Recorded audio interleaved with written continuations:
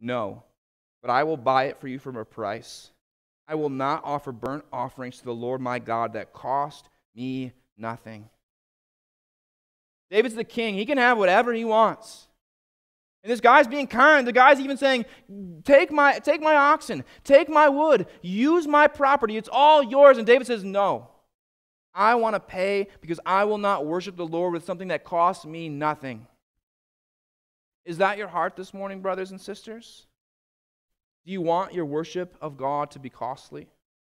And that you refuse to worship Him if it doesn't cost you? And again, this is not just about money this morning. It is about costly worship.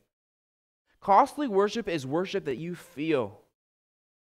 That we had to lose or lay down or give up something that we might lay hold of Christ.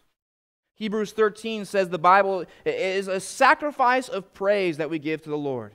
Can you say that this morning? That this is a sacrifice of praise, not a convenience of praise, but a sacrifice?